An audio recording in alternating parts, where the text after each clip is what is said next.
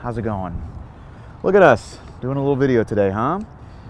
Can't tell, I'm actually in Greenwood Cemetery right now. Not to do Greenwood Cemetery, we're gonna do the neighborhood of Sunset Park around it. I just thought this was a nice view. Pretty cool, right? All right, anyways, before we start, Rob, how are you? Doing all right. Yeah? Those birds seem to disagree. Yeah, we got some parakeets running around here. Anyways, guys, we're gonna do the neighborhood of Sunset Park today. Got my little coffee, huh? Third one today.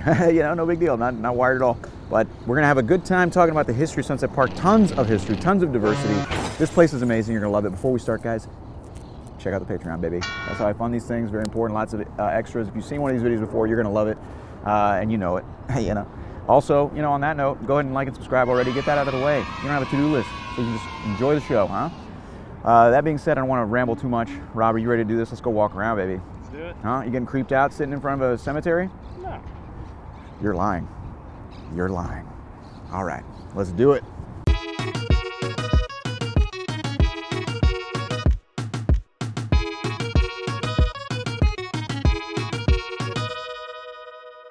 Okay, look at this beautiful view, everybody, huh? How beautiful. We're in the second highest point in Brooklyn, Sunset Park. The first being Greenwood, where we started. By the way, I'll save Greenwood for another video. It's a cemetery. I'm not gonna be prancing around there. People are gonna freak out, think I'm doing like a prank video or something. I'm gonna be paintballing tombstones or something, so you gotta get permission, all that stuff. Anywho, we're gonna start at the beginning here. Look at this view. Sunset Park, called Sunset Park because you get a great view of the sunset, huh? That's the west side. This whole area was trade paths and different ways of transporting goods and people for the Lenape Native Americans, specifically the Canarsie Indians in this area, before it was bought up by the Dutch. So the Dutch kind of moved over to this area. As you can see, we are very close to Lower Manhattan, which back then was New Amsterdam. Hello. So the Dutch and the French Huguenots, obviously you know, they're a Protestant group from France, were persecuted by the Catholics who said to the Huguenots, Huguenot, more like Huguenot, get out of here. So they had to leave and they came over here. They settled here in New Amsterdam among other groups at the time, very diverse from the beginning. Famous Huguenots, actually Etienne de Lancy. Etienne de Lancy was the father of James de Lancy, was the father of James de Lancy Jr., the street de Lancy through the Lower East Side. You can get more of that information in my Lower East Side video, okay? Important to mention, 1700s, 1600s, early 1800s, Brooklyn was farms, mostly farms, especially out here. You can look at old maps and it's really just big farm plots, which also means in New York, until the year 1827, slaves. Yeah, sorry to be a bummer, but once again, Brooklyn was very filled with slaves. About 20% of the people in Brooklyn were enslaved, and also about 41% of households had at least one slave. All very depressing, so here's a picture of my cat. Aww. Now this area stayed undeveloped, fairly undeveloped, all the way until the Civil War, really. After the Civil War was when it started to get kind of scooped up and developed with townhouses and people moving out here. In the last 3 decades of the 1800s, for example, it went from about 9,500 inhabitants to about 31,000. So that's when it slowly started to grow. You start to get more institutions and apartment buildings and all kinds of things kind of popping up around then. Important to note, 1890 was when this park started to be kind of built up. In the 1930s, they put a pool here. In fact, Robert Moses, very famous, controversial guy, built a lot of stuff in New York, also destroyed a lot of stuff in New York, and was kind of racist. But he built a pool here. One of the 11 pools that he built using WPA money during the Great Depression were very important. It's this beautiful Art Deco little building. And in fact, in the early 1900s, this park had a 6-hole golf course. You can come here and, you know, wear your ridiculous clothes and go golfing with all the other golfers. Not here anymore. So it's changed over time, but this is actually the park that the neighborhood gets its name from. Sunset Park used to be part of Gowanus or Bay Ridge, and it's kind of got its own neighborhood name in like the mid-1900s. So we'll talk more about the names and stuff as we go, but we're just getting started, baby.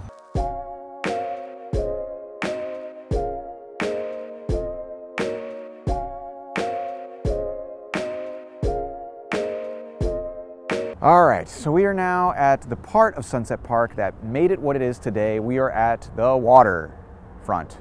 This is the piers, baby. We're actually at Brooklyn Army Terminal. This was built in 1919. Cass Gilbert was the architect. You may know his name from designing the Woolworth Building. Talked about that in other videos. He designed the Alexander Hamilton Customs House, very famous architect, but you would know all that if you'd seen other videos. What are you doing? Get on it. Anyways, this was built for the Navy back when a little man named FDR was the Secretary of the Navy. I don't know if you ever heard that name. Keep in mind, piers all through Sunset Park, we're talking about miles of coastline here, are what brought immigrants here in the end of the 1800s. It brought immigrants in the early 1900s. So people like the Irish came to work the docks. People like the Italians, the Scandinavians. During World War II, it was actually the largest military supply base to serve during World War II. 20,000 people worked here. Remember, we talked about Brooklyn Navy Yard being another big addition to that as well. This was a military supply base. Brooklyn Navy Yard, just watch that one, very important history there. So famously, this is the spot where in 1958, Elvis shipped off to his army job. He joined the army, huh? He shipped off in 1958 and went and served in Germany. He chose to serve in the army rather than like sing songs for them and everything for a couple years because he wanted to be with the regular people. And it was also part of his manager, Tom Parker, who Tom Hanks played in the movie. I don't know if he was wearing a fat suit or not, but I think he was. You know who Elvis is? He's the guy who sings that song, wise men say only fools rush in, but I can't help falling in love with you. Huh? Pretty good. Yeah. All right. Very underwhelming response. Fine. Anyways, it was in Germany that Elvis met his future wife, Priscilla. Huh? Yeah. It's also where he met his other future wife, amphetamines. Yikes, he got hooked. Elvis. But the neighborhood also got changed a lot as the years went on. One of the major things was the Gowanus Expressway, the highway that was rammed through 3rd Avenue, which you'll see as we go to. That hurt the neighborhood in the mid-1900s. Post-World War II was a troubled time for a lot of neighborhoods like this that made their living off of manufacturing and shipping. Because remember, shipping eventually left places like Brooklyn for Newark, where there was more space. Remember, container shipping took over. Huh? I don't know, this is the international symbol for container shipping, huh? But it took over and you need more space to save those containers and to store them, and you didn't have that here. You didn't have that in Manhattan, you didn't have that anywhere, so it went off to Newark. And now today it is the ferry line. This is where you can take the New York City ferry. There's a whole string, different lines of it, different colors like the subway. You can take it to different parts of the city, Queens, Manhattan. Go on there, huh? Taking the views, especially when the weather gets nice. I mean, it's great. Just don't get on your phones, huh? Anyways, what the hell am I talking about? Let's keep it moving.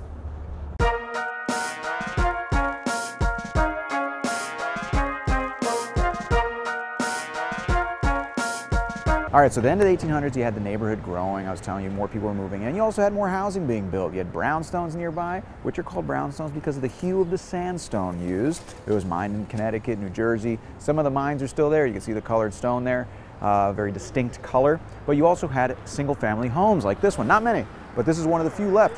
Built in 1907 by Hard and Short, who was a famous architectural firm. They built the Alwyn Court in New York on 7th Avenue there near the park. They also built the Red House on Upper West Side, but it was built for a man named Dr. Maurice T. Lewis. This is a landmark building here in the neighborhood, and Dr. Maurice T. Lewis, a physician, but he was also the head of the Bay Ridge Savings Bank here, which is kind of messed up. I don't know if I want my doctor dabbling in the banking arts. It's like, dude, just fix my tumor. I don't have time for you trading mortgage-backed securities, all right?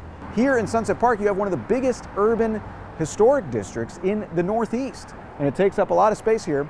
And a lot of the buildings and neighborhood is protected because of that, which would change, well, other parts of the neighborhood are not protected, and those have been changed since. But we'll talk about that a little later. But yeah, late 1800s, people started to move in, people were working the docks, all this stuff. It started to become more and more of a neighborhood then. But let's keep it moving, man. We got a lot to cover.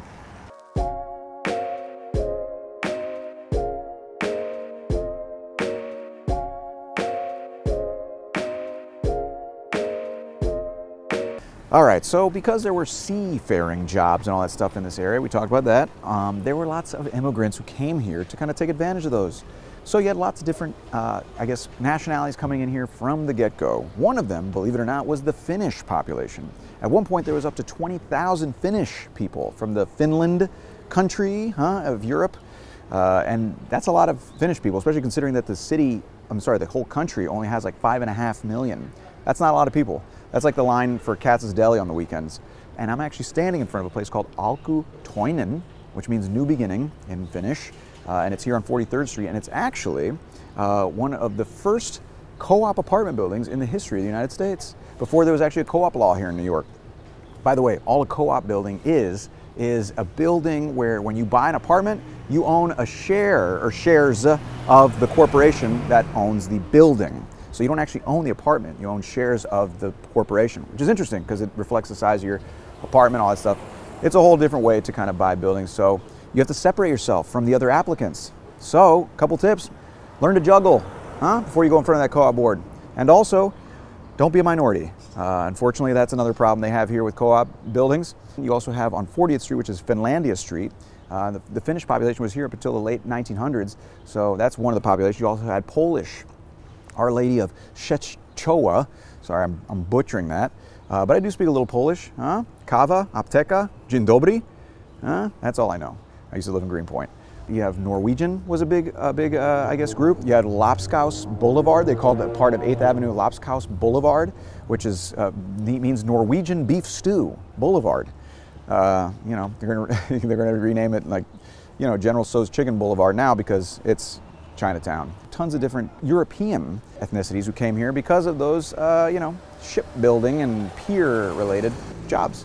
There's actually a park called Leif Erikson Park to the south in the 60s, just south of here, with a whole little plaque and everything of Leif Erikson. You ever heard of that guy? Famous Norwegian, that's what he is. Anyways, that's the Finnish population, which is famously was centered here in Sunset Park. We got more to cover, baby. We still got more to, we got to talk about other immigrant groups and the development of the neighborhood, so let's go.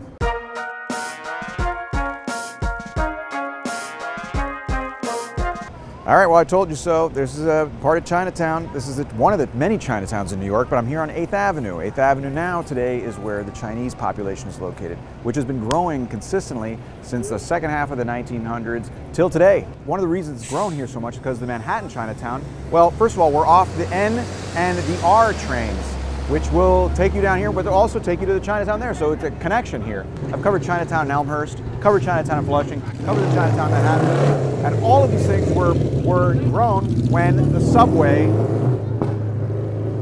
cool motorcycle, dude. When the subway developed, it helped people spread out to other parts of the city. Chinese immigration to the United States is a relatively later phenomenon because in 1965, quotas that were implemented in the 1920s were lifted. Also, the Chinese immigration was allowed during World War II because there was actually a law passed in the United States in 1882 called the Chinese Exclusion Act. That's a real thing. I feel like every American should know that. Anyways, this here on 8th Avenue is kind of the Chinese congregation and the Chinatown. They call it Little Fuzhou. That's one of the principal cities in the Fujian province, which is one of the provinces actually to the north of Guangdong. It's on the water, so a lot of people have always kind of come from there. Sorry for the butchering the pronunciations, okay? At least I didn't say, you know, Fujian, then they're Fujian province, all right, so relax. But this whole area too, also because it was connected to the other Chinatown, this is actually in 1996 where the Fenghua bus service started. Anyone who lives in New York knows about Fenghua, taking you from New York to Boston or to Philadelphia. Well, that started as a shuttle between Manhattan and Lower Manhattan, Chinatown and Lower Manhattan, sorry, to Sunset Park Chinatown, and then it expanded out. Interesting. So just so you know, in New York City, they estimate around 700 to 800,000 Chinese. That's crazy. That's a lot of people. Even though in China, 700,000 people is like the size of a mid-sized truck stop. But here, that's a lot, man. And here it's in multiple towns. And I've told you this, I've covered in multiple videos. Elmhurst, Flushing, Lower Manhattan Chinatown, Bensonhurst, all Chinatowns.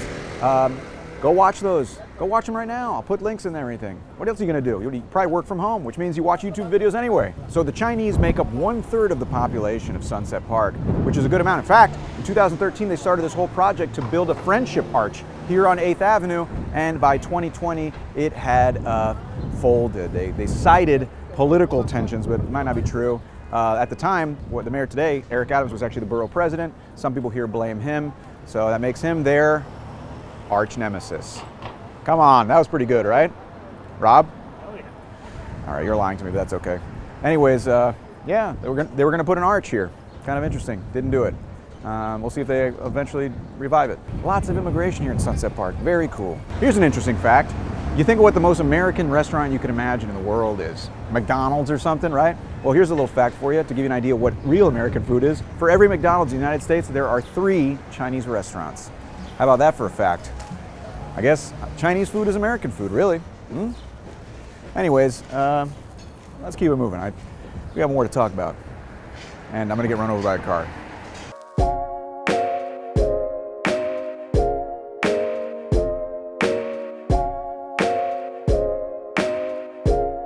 All right, so now we are on 5th Avenue, and we're talking about the most recent immigrant group, and that is the Latin American group. That's right, estamos aquí con los latinos, jodido. No big deal. Now, just to give you an idea, 40% of the neighborhood is Latin American. Now, also keep in mind, we've talked about a lot of immigrant groups, but in the 60s, 70s, when this neighborhood was kind of declining after World War II, it was kind of immigrants that saved the neighborhood because people were leaving New York. People, remember, there's got white flight, people going to the suburbs, all that stuff, but immigrants were still coming in. And here you had, like I said before, Chinese, but you also had Latin American. Today you have 40% Latin American, but you also have it growing. And they started early on in the 1920s even with the Puerto Rican population who came here. The Puerto Rican population, remember 1917, the Jones Act, I'm sure that's what you were already thinking. The Jones Act, which made Puerto Rican citizens, but then post-World War II, you had all of the, I guess, policies being implemented in Puerto Rico, kind of devastating the agriculture there, pushing people to the cities, and then there was an overflow of people there, not enough jobs, so many people came here, only to find that the manufacturing jobs here also left. But you still have a Puerto Rican population here as well. There's actually a Puerto Rican Day Parade here every year, huh? Here in Sunset Park. Did you know that, Rob? No. Well, now you do, huh? That's what this is for. And keep in mind, too, that this immigrant, I guess, replacement in the neighborhood helped kind of soften the blow of post-World War II kind of decline and vacancies. And if it wasn't for that immigrant population, New York would have turned out a lot like, let's say, Detroit. Detroit is a good example of a city that didn't have that as much. They lost all their jobs, and it emptied out, and it went bankrupt. New York almost went bankrupt too, but one of the reasons it did not, one of the reasons it was saved was because immigrants kept coming in. Poor old Detroit, man. It's kind of the butt of a lot of jokes, but for what it's worth, I was rooting for them to get to the Super Bowl, and it wasn't their year, maybe one of these years, but this is the most recent immigrant group, and almost, like I said, almost 40% is Latin American, but this is it, man.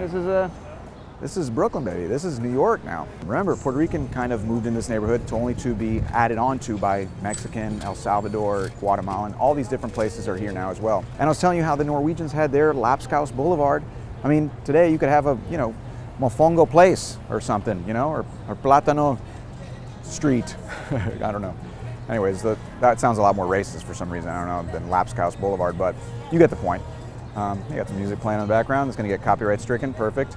And you have, issues with that too, because as the population is they're more vulnerable, they're poorer, they get taken advantage of employers. In fact, they had a problem here where grocery stores were locking the employees overnight in the grocery stores to work as janitors and stuff. That's messed up.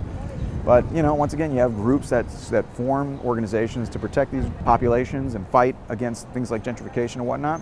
So, it's a constant struggle, but something to be aware of. All right.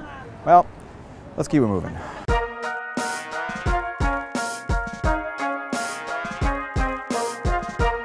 We already talked about the piers and how important the industry was here. Well, I'm standing in one of the biggest developments here along those lines. This is called Industry City. Now, the history of it goes back a little further.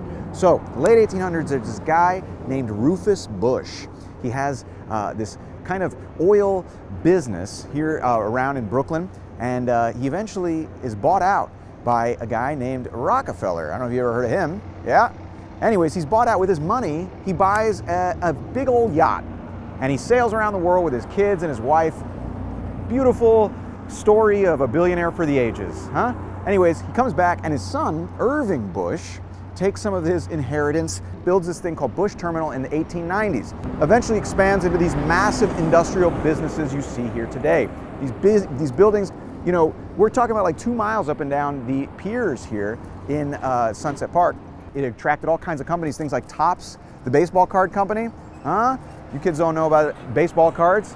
Back in the day, I had always crossed my fingers for that Mickey Mantle card while I was at the malt shop. An ancient bastard, but and all kinds of things like that. At least I didn't start talking about Tamagotchis. So this was a huge development. In fact, during World War II, this was the largest multi-tenant complex in the United States with over 25,000 employees. And also, keep in mind, after World War II, when industries left the city, this kind of fell into disrepair. But then it was, again, kind of revived in the 1980s. A lot of garment industry, which was leaving the city at that time, also for price things, kind of came here and set up shop. This is actually one of the biggest garment employers here in this area, outside of the garment district in Manhattan. So these kind of things kind of revived. Now today, this is the site of a big kind of showdown because they're trying to rezone more and more of this area to include things like hotels, to include things like big retailers, etc. And the neighborhood is kind of pushing back. In fact, one of the big owners of this area is the same owners of Chelsea Market. Uh-oh, you guys know where this is going. You ever been to Chelsea Market? They specialize in anything you could possibly want to buy overpriced. It's a nice place, don't get me wrong, but it is not cheap. And you know, you may know the building too because it was sold to Google a few years ago for $2.4 billion.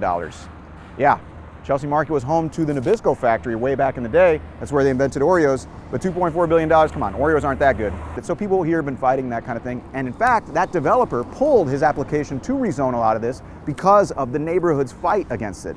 This neighborhood is very united. While it is, like I said, very immigrant heavy and diverse, it is very united, and there are lots of different groups and nonprofits and NGOs that make their home here and fight against things like this, protecting the population here who otherwise would not be taken into consideration in policy decisions like that.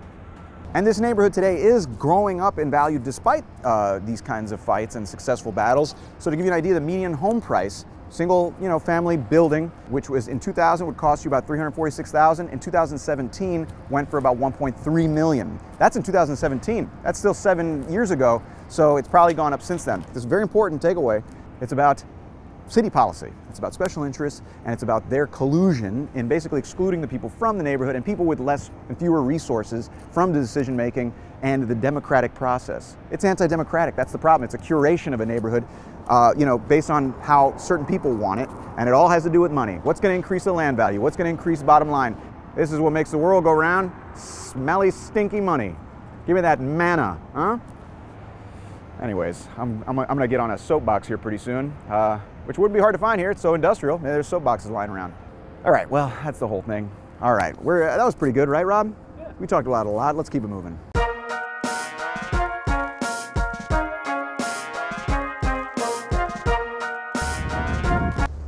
Ah, look at that, taking in the view.